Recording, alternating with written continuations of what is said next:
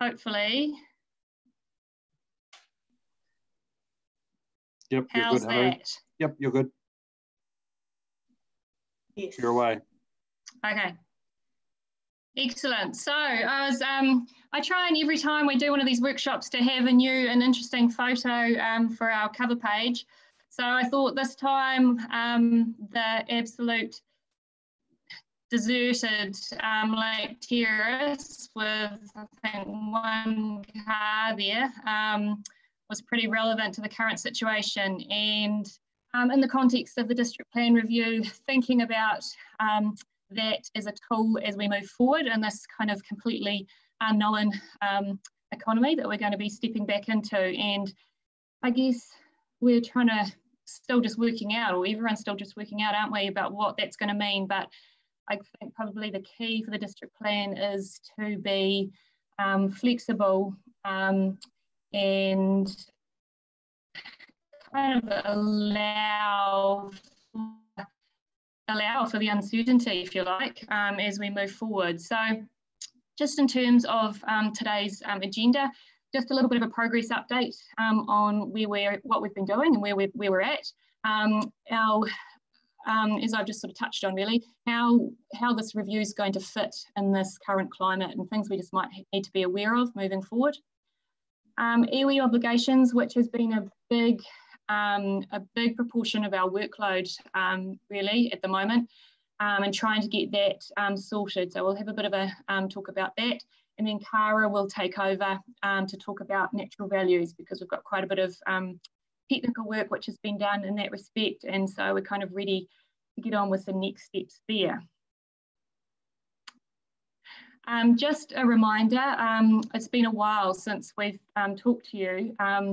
And I think the last time we actually did talk to you was just after the election, and was basically what is the district plan and what are we doing with it? So anytime you want to have a check on our district plan and what it means for different parts of the Taupo district, you can jump on the ISA plan. We're one of the few councils actually with our plan already up and running as an E-plan. A lot of councils are having to now jump into that space because the new planning standards, which came in earlier this year in April, they said that if you don't have an E-plan, you basically need to have an E-plan. So tick, we've done that, so that's good. And that's the address there, or you can just find it via our website if you want to have a little bit of a nosy around it. Now, apologies, I was supposed to be jumping in there to remove that highlight before you got here, because my objective was going so slowly, I couldn't get in there. So just in terms of a progress review, as I said, our iwi obligations have been taking up quite a lot of time, and I guess sometimes that can kind of be frustrating that it is taking so much time, but I guess the emphasis here is that this is really important to get right, and it will save us a lot of time in the long run if we get these relationships and set up these the working relationships right at the start. It's a little bit tricky because for a couple of reasons. We've got multiple iwi partners, who I'll run through in a minute, but we've also got different obligations to each of those partners depending on different pieces of legislation. So under the RMA, all our iwi partners have an elevated status. So we need to work with them right throughout the district plan review. And we have to go to the extent where we're building capacity within our iwi partners to be able to respond back to the district plan review. And I think we've talked to you a little bit about some funding that we have already got in place to get a consultant or two who will act as a conduit basically between our iwi partners and us, and help support them to be able to provide feedback and input into the district plan review. So we have to work with all our wee partners under the RMA in that respect. Then with 3 of our wee partners who are initially Tarrant and Rokawa, we have JMAs in place. And JMAs are joint management agreements, just so I'm not talking in too much jargon. Also, Tūwhare Toa have initiated a JMA, so they haven't got one in place yet, but that's in process. And so while you're in the development process, you essentially have to treat them as a JMA partner. So with them, we need to with our JMA partners, we need to formally commence the review with support from our JMA partners. It's a little bit sort of funny because we have to do our our district plan review anyway, because the RMA says we have to, because our plan is mostly 10 years old. But we still need to go through the process under the JMAs where we get a recommendation from those JMA partners to formally commence the district plan review. Now it sounds a bit odd because we've been working away on this district plan review for what seems like forever already, but it's kind of just a formal process that we need to go through. We are bringing an item to you at the next council meeting on the 26th to get that formal commencement. At this stage, we have 2 of the 3 JMA partners who have provided written support, and we are very, very hopeful that we can get Rokawa on board prior to that meeting on the 26th of May. So that'll come through in your agenda packs very soon. So while we've been doing all that, and I guess I just wanted to run through that because just to explain why that sort of seems to have taken so long, just because we've got those sort of quite technical and complex sort of relationships and obligations under different pieces of legislation that we need to make sure we get right. And so that's why we seem to be a bit slow. But in the meantime, we've got a whole lot of technical and background work which has been continuing from our home offices all around the district, on rural hazards, natural values, the district-wide section and Tangata Whenua section. We've been starting to have a little bit of a think about consulting with our community on these sections of the plan and how they're going to feel about that right now. Just being very aware that some people, it just may not be a priority at all. They will have other things to think about, businesses that they'll be thinking about getting back up and running. So district plan may not even be a priority. But on the other hand, there'll be other people who may be wanting to do stuff and get stuff done without there being unnecessary red tape in the way. So we kind of have to manage that bit of a balance as we go through. I'll just pause there, see if there's any questions before I continue blabbering on. Any questions, Hilary? Yep. John Williamson here, Hilary.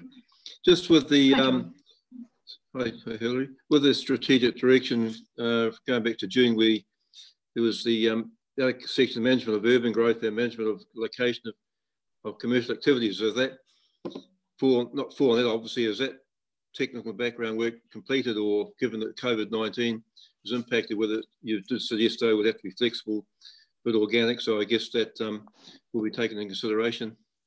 Yeah, so basically what happened is,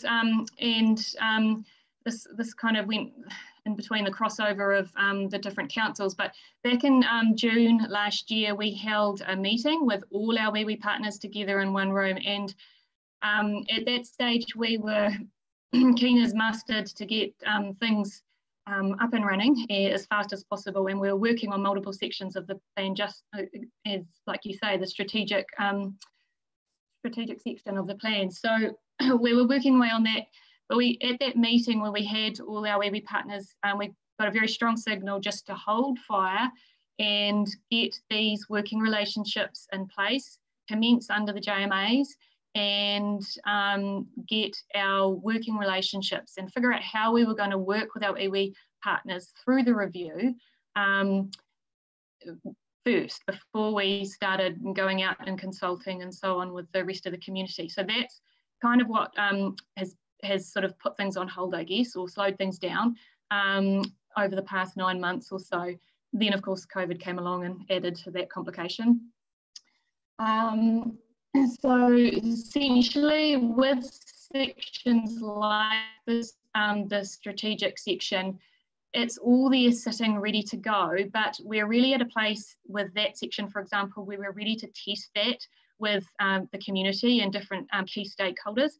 But until we've actually formalised this commencement with our JMA partners and established how we're going to work with them, which is also in process as well and very close, we felt it wouldn't be appropriate for us to be bowling off and talking to other parts of the community before we'd got those issues sorted out. So they've basically just kind of held up until we were ready again to start talking to the community. Does that make sense? Okay, thank you. Yeah, thanks very much. Okay, thanks, Hilary. If you carry on, thanks. So I've already kind of touched on this a little bit. We are obviously just going to have to sort of tread carefully as we carry on. Like I sort of mentioned, I think there's going to be two ends of the spectrum when we start talking about the district plan review. Some parts of the community who will just have other priorities, but other parts who are keen for the economy to be stimulated and reduce red tape. It's going to be really interesting to see what the development sector is like and the pressure there. As you'll be well aware, a couple of our pressure point areas were rural lifestyle and industrial land. So both those two areas were identified as sort of areas where we needed to look more closely at whether we should be supplying some more land for those activities.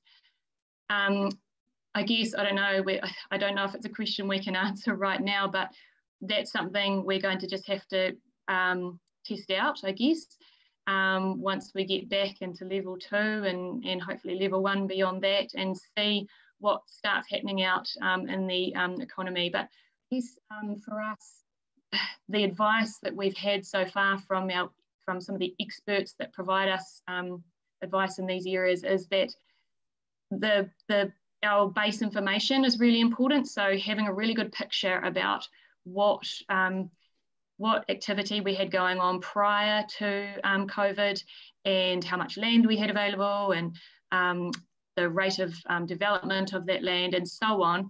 That's the best position that we can be in, is to make sure that we've got all that information up to scratch, which we have, and we've been getting that information all ready so that we can move forward and, like I guess we mentioned before, be flexible with how we are reacting to different issues that pop up that we might not even know exist yet. David, could I just ask Hilary a question? You're referring back to rural, and I attended a couple of meetings with yourself and others. We just last week, I think, got that property economics paper out. Is that the sort of background you're talking about? Because there's some interesting comments made through that. Yes. So basically, I guess they almost come down to supply and demand type questions and answers. So we've got X amount of land and our demand over the past 10 years has been X.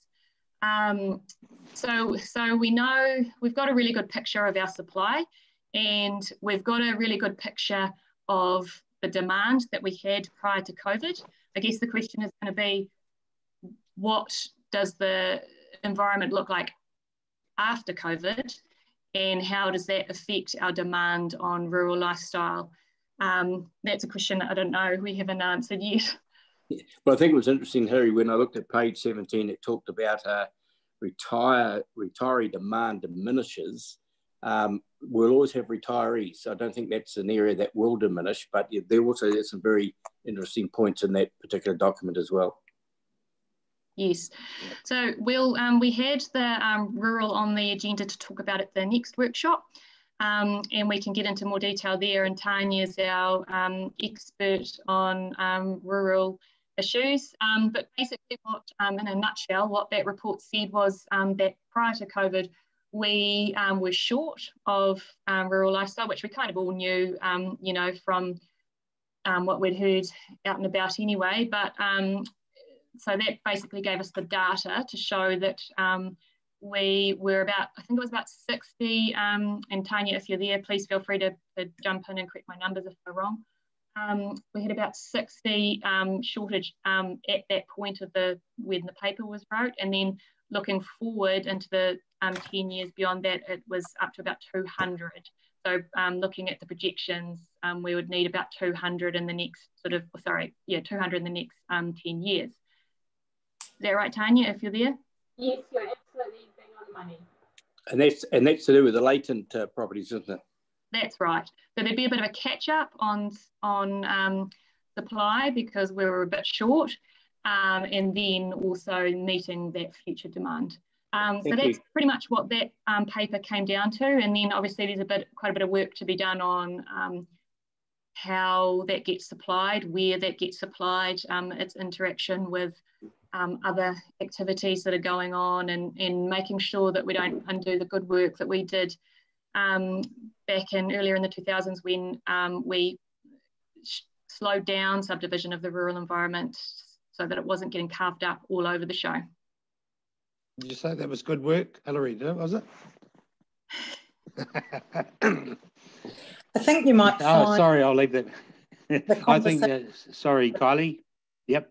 Conversations that I'm hearing out there is that COVID has certainly given people a bit of a shake-up, and they're looking for more land to be able to be kind of more self-sufficient, that they're able to grow food themselves. So I think that we may see a large demand added to that rural property sector. Absolutely. I definitely agree with that, Kylie. I don't know if Yvonne's there. I would say there's no lack of people scouting around for lifestyle blocks still. No, she might have gone. Okay, Hilary, thanks. Carry on. Yeah, well, we'll have some more detail around that at the next workshop, and we'll run through some of those numbers in more detail next time. And yeah, and the other thing that might be, we might be getting more information from economists and so on around the place about some of those impacts. And like you say, some of those more unusual consequences that are perhaps not quite what you'd expect, but the example of requiring more land for self-sufficiency and so on, it's kind of things that you don't quite expect to come out of a situation like that, and making sure that we're, like I said, we're flexible enough to be able to incorporate those. Cool. Okay. So just, I guess, this is just a little bit of a backward step, because I know that you are working a lot at the moment on prioritising spending and projects, and I guess just a little bit of a talk around why we're doing this now. And the reason for that is because we have to.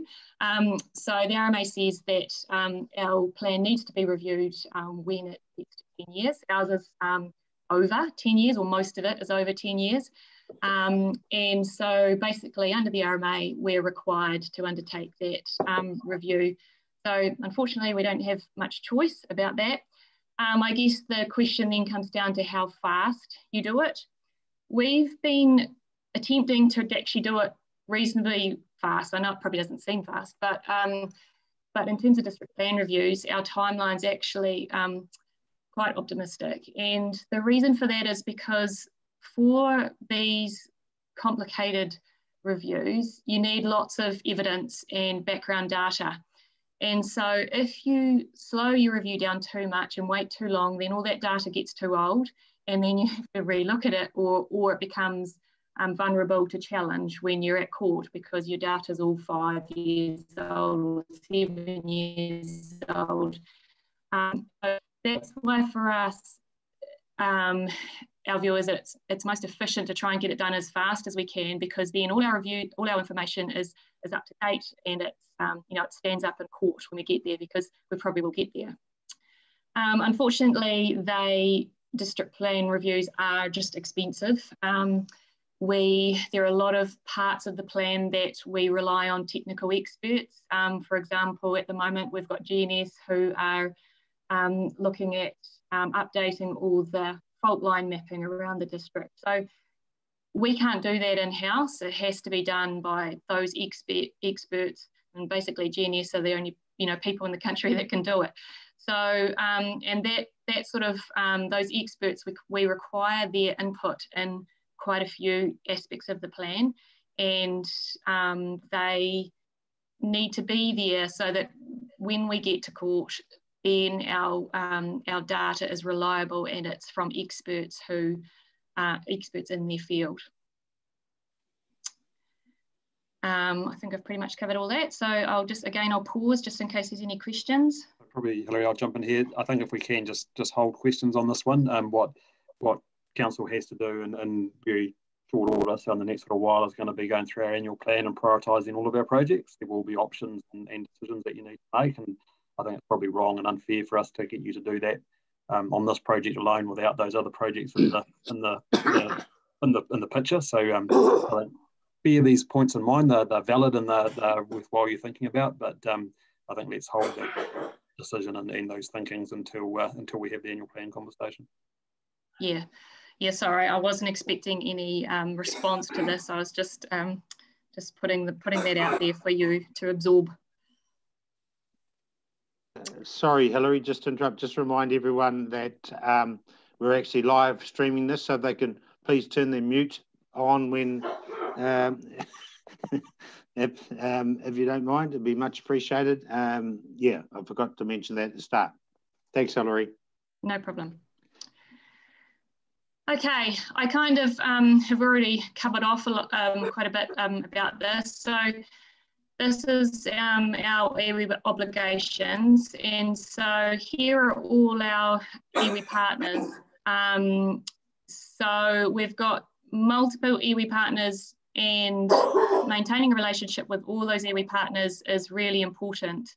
And we are working with each of them. And as I mentioned before, we have set up a process where we are looking to fund a consultant who will act as a conduit to help build their capacity and provide advice and help provide information in both directions between us and from them on the district plan review.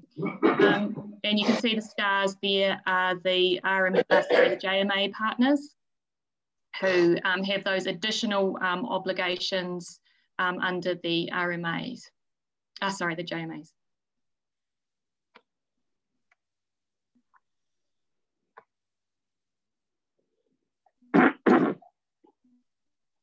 So I think I've really covered pretty much all these points in my previous discussion. So does anyone have any questions on our iwi partners and relationships and so on? Thanks, Sally. I'm not too sure who it is, but someone hasn't got their mute on still. It's Coffee. Councillor Body. Oh, Councillor John, do you mind? It's sorted. It's sorted. Thank you. Okay, any questions for Hilary on that?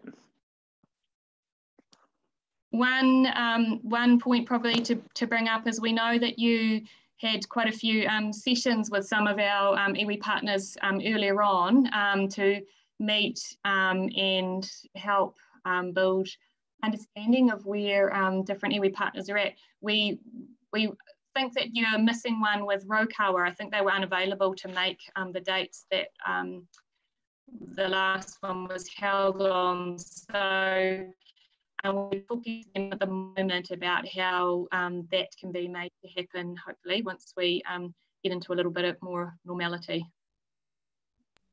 This has a lot of synergy with our meeting we had this morning, of course, going forward.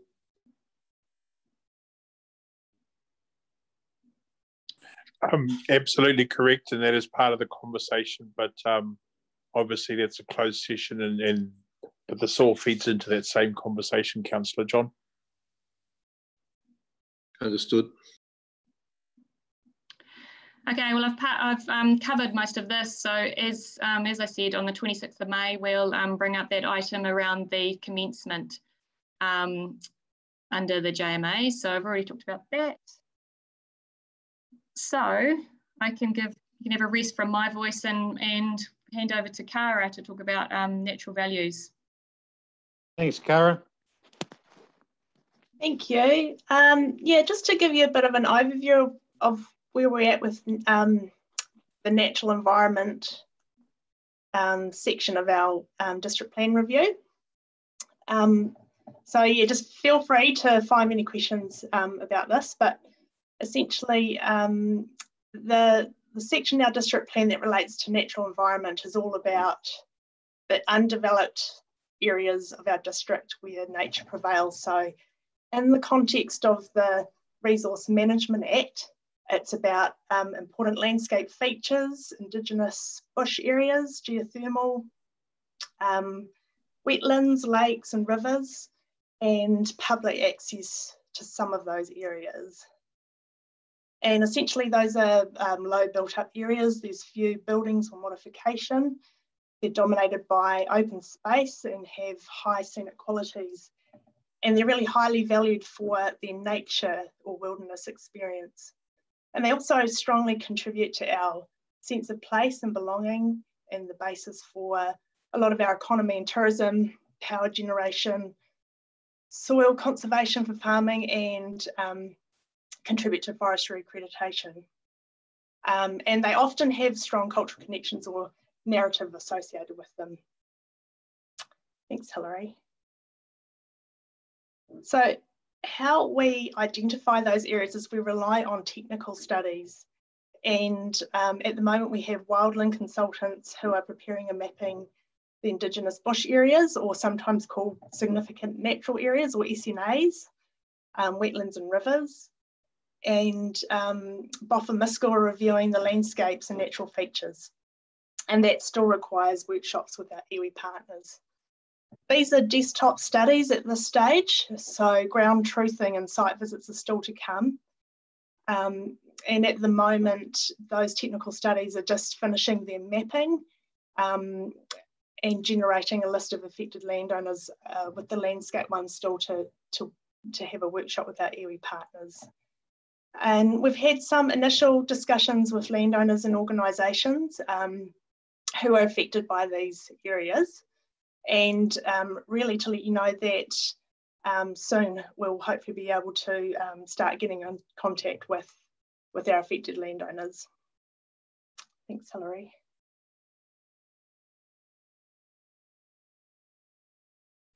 In terms of land ownership of these areas, it's about half of the total district. So we have a really high proportion of natural environment in our district compared to a lot of other districts, particularly in the North Island. And they're about half private ownership and half public ownership. So half is in DOC estate or state forest park, council reserves. And the other half is privately owned through farmland, or of that, about 80% is multiply owned Māori land, forestry, wetlands, and the lakes and rivers, including Popomoana and the Waikato River. Thanks, Laurie. So the next steps from here is that we would like to do some more workshops with our iwi partners to assist in that landscape identification.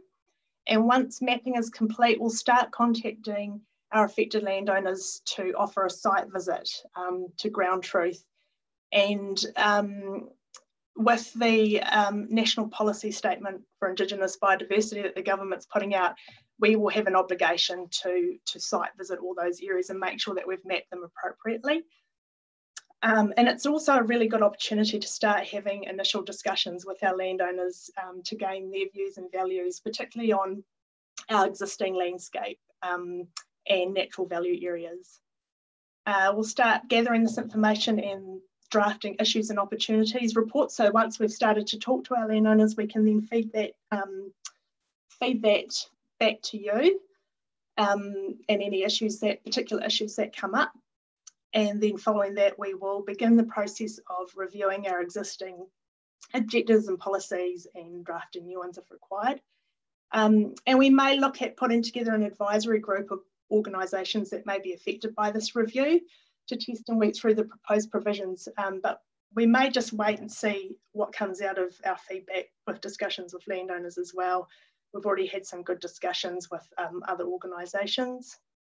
And we will, of course, be reporting back on that progress on proposed policy direction as we go along. So that's really just an update on natural values. If you've got any queries, feel free to fire through. No, that's cool, Cara. Any questions of Cara? No, all pretty straightforward. I suppose when it, and it's not really my business, but when it comes to the procurement of these consultants, now that we're post-COVID times, is there, have they given us sort of contract prices or hourly rates, or how does it work? Do we ask for a post-COVID price now? Not wanting to, that's I understand it's an operational thing probably, but I just put that thought out there that it could be a question that could be asked by the appropriate person at the right time. I guess, Your Worship, rest assured that we're currently trying to find every dollar of savings that we can, literally every dollar of savings that we can. It's sure quite depressing, actually, just how far we're having to go. And so we'll get that through to you. And we're really conscious that particularly the district plan stuff is highly dependent on consultants and out-of-towners as well. There's very few local dollars coming out of this. So that's part of that thinking that we're having to do in terms of speed of the spend in the current environment.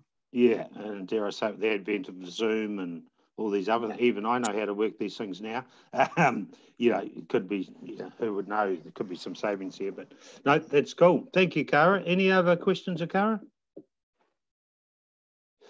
Okay, Hilary. I was just going to add, I guess, when those visits start happening out to those landowners, I guess that's quite a time when you as councillors may start getting queries or questions or comments from your contacts out in the community too. So I guess it was just a flag from us to say that we will be starting to get organised.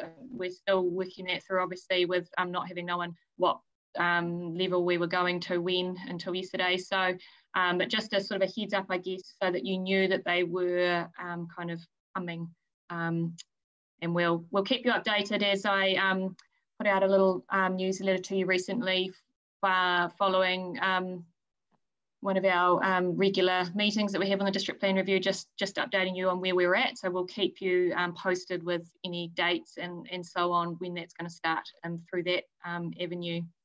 Can we just have some due consideration there that you're actually entering into people's homes and how it would feel if people were popping into your home and wanting to go through things in your house and your place and your space? It is quite invasive for whoever the landowners are. People do love their land in whatever respect that is, and that it is people's property that is going to be entered.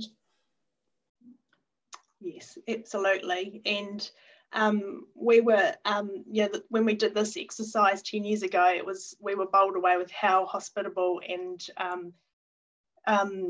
willing landowners were to welcome us onto their land, and so we certainly will be very sensitive around that, and it's only where landowners would agree for us to do that as well.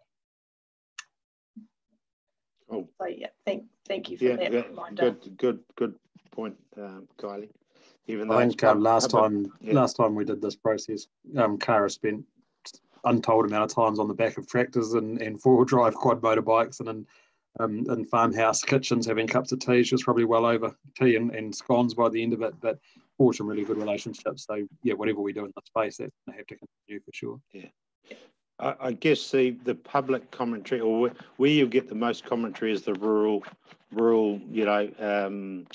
environment changes or whatever, or proposed or whatever comes up there. I think, Hilary, that would probably be the most vocal one that councillors will get in their ear, like real estate agents, all that sort of thing. So from what I can recall last time, it seemed to hijack a lot of the other good stuff that was happening. So, it's how we manage that and how we comms all that up would be the scenario there. But no, that's it'll be that protection of natural and landscape values, Your Worship, will be a key part, and it's the that balance between private property rights, productive land versus locking them up for the rest of them, for the townies, and then the feel-good factor. That's the really hard one.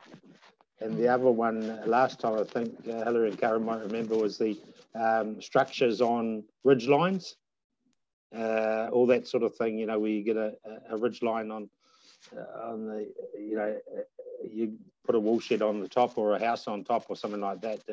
I don't know what happened in the end, but that was quite a big talking point, as I recall it. But no, all good. So we're basically progressing along quite nicely and steadily. And post-COVID, I don't think, hopefully there'll be too many changes, but we'll see. I think the lag period will be about 6 months, and we'll see what happens there, I suppose. But any councillors got any other questions of Hilary and Cara or Nick?